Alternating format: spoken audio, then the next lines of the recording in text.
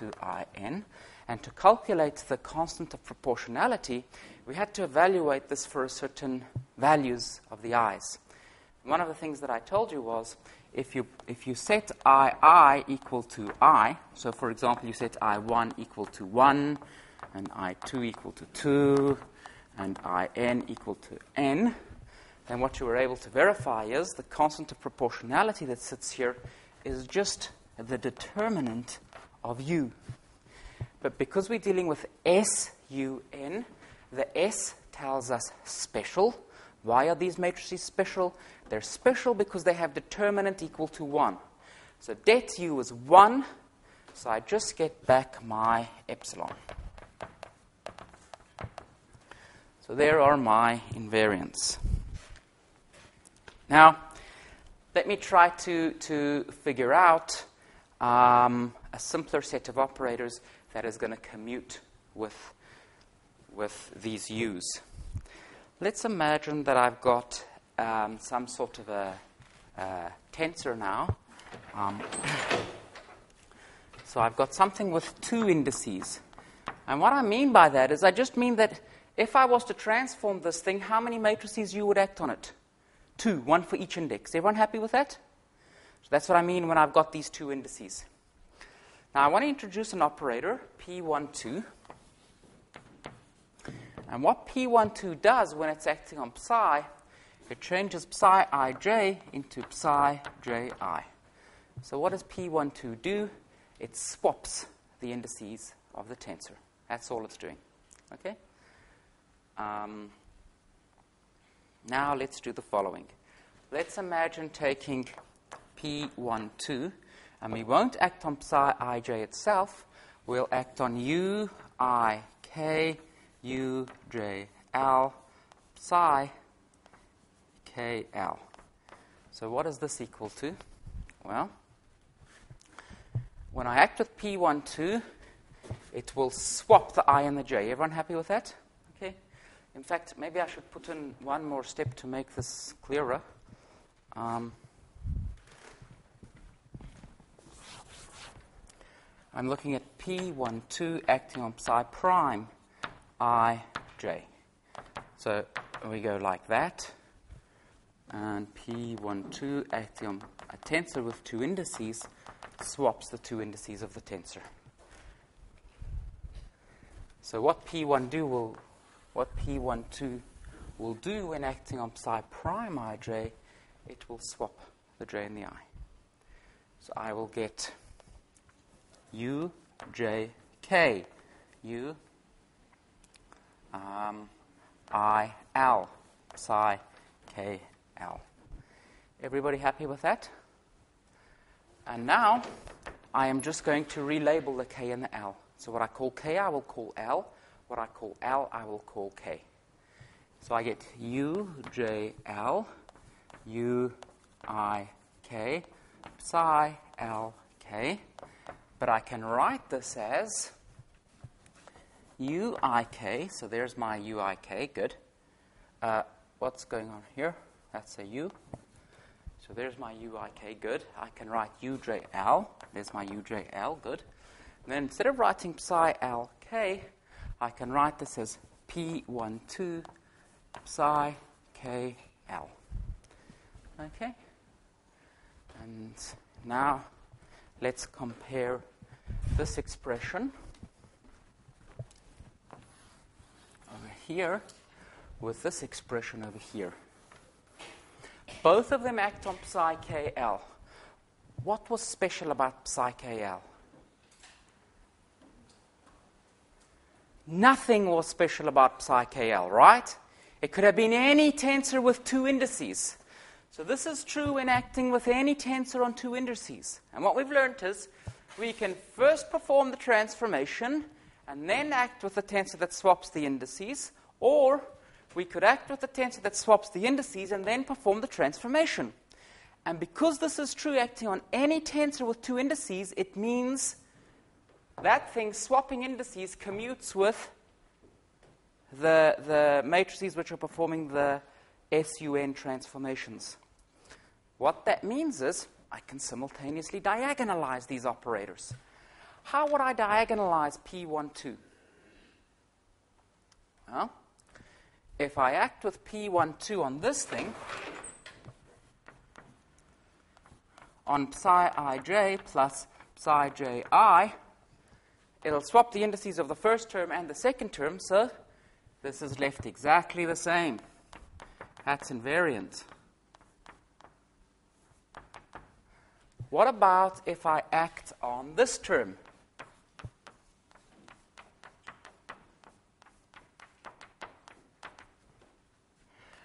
I'll get this swapped, so this will turn into psi ji minus psi ij, and this is minus psi ij minus psi ji. Can you see how easy it is to diagonalize P12? That's an easy problem. It's much easier than diagonalizing the U's themselves. So what should I start doing? Well, if I want to diagonalize the SUN representations, I should start considering tensors that have a definite symmetry under swapping of their indices. Here I used 2 indices, but you could have done this for more than 2 indices. You could have had 10 indices. And what you can show yourself is, if you've got a tensor with 10 indices and it has some definite symmetry under swapping 2 indices, it'll have that same symmetry after you have performed an SUN transformation. So if I break psi up into its 2 pieces, if I was to write psi ij is equal to 1/2 psi ij plus psi ji minus 1/2, plus 1/2 psi ij minus psi ji, okay? And maybe I want to call this Sij and this Aij. Why? Because this is symmetric. Under swapping the 2 indices, this is antisymmetric, okay? Then what I know is if I perform an SUN transformation, these people will not mix with those people. They will stay separate, okay? So what have we done? We've reduced this representation into 2 reps.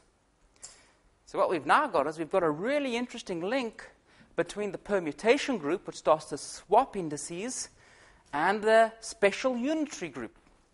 In fact, I will never be able to do justice to this topic in such a short amount of time, and my present state of knowledge on it would also be a challenge. What this is called in the mathematics literature is Frobenius-Schur duality.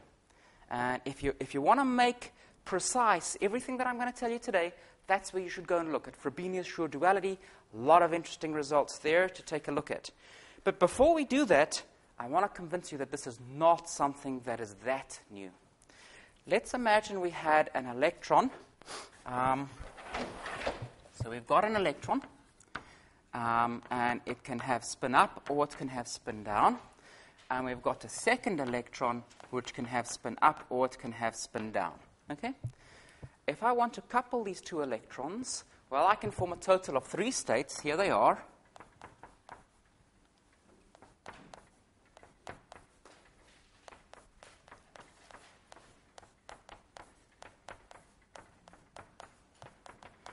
So there are 3 states that are symmetric. And I want that to be a minus. Those are symmetric under swapping the 2 indices. Okay, the 2 electron wave functions. And here is a single state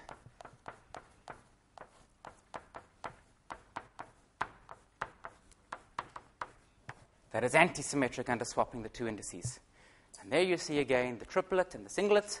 When you perform a rotation, the triplet and the singlet do not mix. Well, this is just what we called Sij above, and this is what we called Aij. This is antisymmetric under swapping the 2 states. This is symmetric under swapping the 2 states. So here I've shown you how in one line you can just immediately write down what are the triplet and the singlet, just knowing that this operator P12 would commute with rotations. And of course it would, right, because we didn't use any special properties of the U's to show that it commuted with the U's. So this would commute with anything. Okay? Okay, so now let's start to use this to study the irreducible representations of SUN.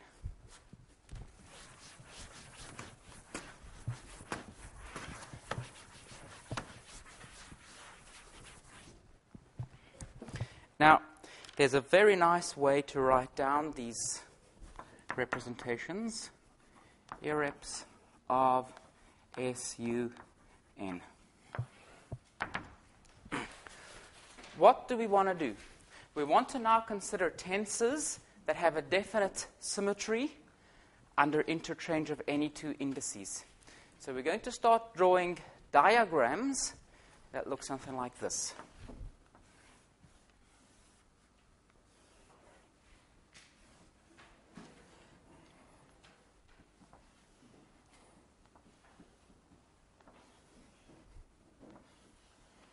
Okay? If you're... Okay, so what are the rules for this diagram? First of all, number of boxes in each row decreases as you go down the diagram. So as you go this way, the number of rows decreases. Doesn't have to strictly decrease, so we could have two rows next to each other with the same number of boxes. Okay? And the next thing is, if you count the number of boxes is equal to the number of indices on your tensor. So this would be a tensor with 1, 2, 3, 4, 5, 6, 7, 8, 9, 10, 11, 12, 13, 14, 15, 16, 17 indices. So that tensor would have 17 indices. And furthermore, we're in the game of making things that are symmetric or antisymmetric under swapping. And the way that we get this tensor is as follows. Each index here each index on the tensor would correspond to a box here. Okay? The first thing that you should do is symmetrize indices in a given row. So if I was to swap any of these two indices, I want my tensor to be symmetric. And then I should anti-symmetrize indices in a given column. So let's see. Look at Sij. If I swap the two indices of Sij, this thing is symmetric, right? So the picture for Sij would be that. If I look at Aij, that's antisymmetric under swapping two indices. So my picture for Aij would be that. Okay? Let's maybe do one more example, which is slightly more complicated. Let's take psi ijk, and this is what psi ijk looks like. We've got an I, a j, and a k. So let's follow our rules. What do we want to do? Well, the first thing that we want to do is we want to symmetrize in I and j.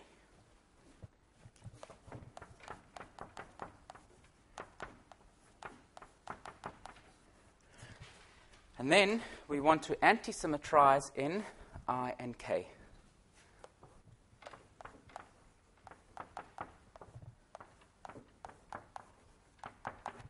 There we go. Okay? So when you draw the box, this is what you'd end up getting. Everybody clear what the rules are? So I took this guy, symmetrized in I and j, then I take this thing and I anti-symmetrize in I and k. So if I swap I and k, I get that with a minus sign. If I swap I and k, I get that with a minus sign. Okay? So you draw a box, you can write down a tensor. Now, for each of these, the other thing is, can somebody tell me what would be the picture with n boxes? If I've got n boxes in a